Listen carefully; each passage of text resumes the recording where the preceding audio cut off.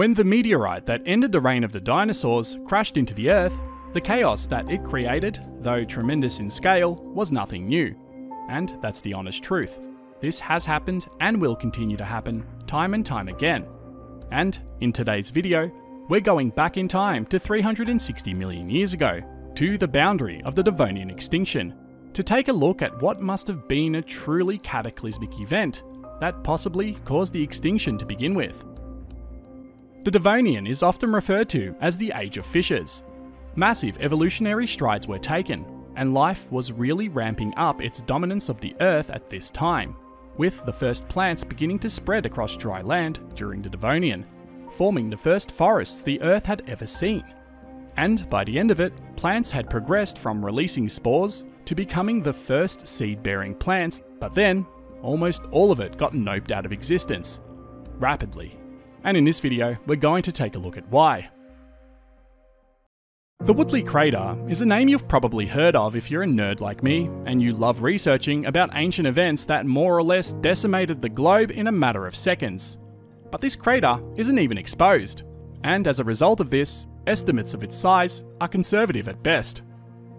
Some state the event might have left a crater 120 kilometers in diameter, and recent studies have provided an even larger estimate, predicting the crater could have been as large as 160 kilometers in diameter. The largest estimate, if correct, would make this the fourth largest confirmed bolide impact structure in the world, and would suggest the rock that crashed into Earth was about 5 to 6 kilometers in diameter. So if this crater wasn't even visible, then how do we know it exists? Good question. You know how it goes. Human wants resources, human drills for resources, human makes discovery. In the 1970s, this structure was first intercepted, but with the limited knowledge back then, it was only realised in 1997 during a gravity study. And you can see why. I mean, look at this, it sticks out like a sore thumb.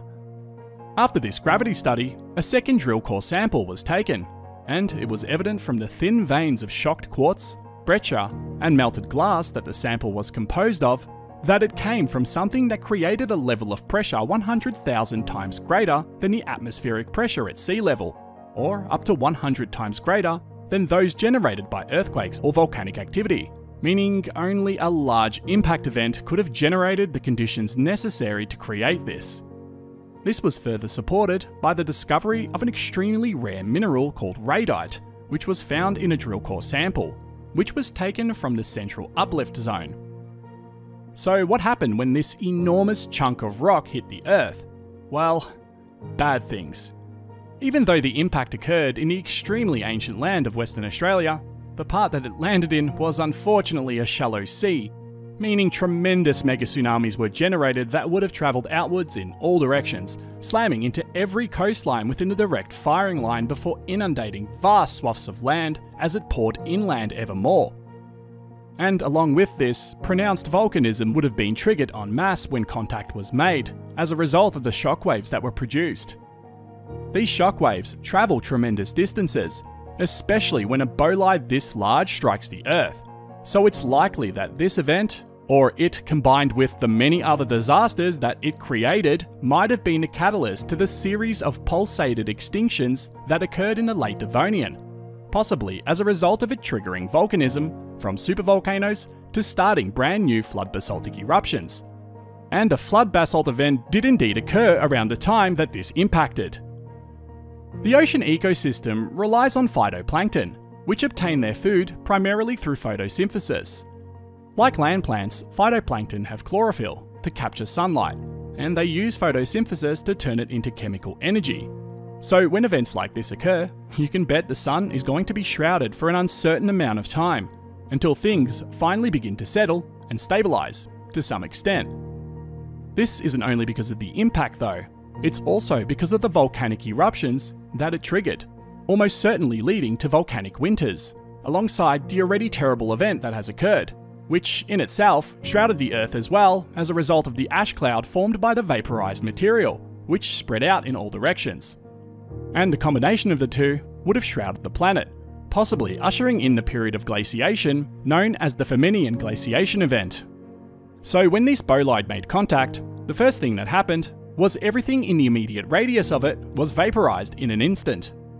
Beyond that, the shockwave rippled through everything in its path as it expanded outwards in an ever-growing concentric movement, travelling unbelievably vast distances, propelling everything that it made contact with and causing untold destruction. Entire forests were destroyed, mowed down like they were little more than flimsy sticks. In the actual epicenter, the asteroid sinks deep into the Earth, like a hot knife through butter, sinking kilometers into the Earth. The solid ground that the asteroid hits gets melted into a hot plasma, losing the ability to be solid for a brief period of time, before it finally rebounded, forming this protrusion that we can see on the gravity map. The very same looking protrusion that was also witnessed in the video that we made on South Australia's Ackerman impact crater. The link to that video is in the description. Material is blasted out into space, where much of it falls back to the Earth as superheated material, sparking forest fires all over the globe, and heating the atmosphere to such an extent that heat shock occurs, which scorched the entire Earth. Some material remained in space, where it then orbited the Earth and periodically crashed back down into it, only serving to further extend the destruction for many years beyond this event. So you can see why this extinction event was so pronounced. The brief cessation of the ability to photosynthesize sunlight led to the mass die-out of plankton, causing the entire food chain to collapse, and thus the mass die-off and extinction of many species occurred. Along with everything that's been mentioned, these events are also suspected to trigger flood basaltic eruptions, which is an abnormal upwelling of tremendous amounts of fluidic basaltic magma that pours readily out of the Earth and lasts for vast periods of time without any real cessation. Events such as the Siberian traps lasted up to 2 million years, and around the time of this impact, something known as the Hangenberg event occurred. I believe this to be of flood basaltic origin, but many theories have been made. To me, when combined with the Woodleigh impact and the short glaciation that occurred, these events are the most logical series that tie in neatly with one another, but I could be wrong. I think bolide impacts like this really serve to show us how dangerous it is to not take these kinds of events seriously.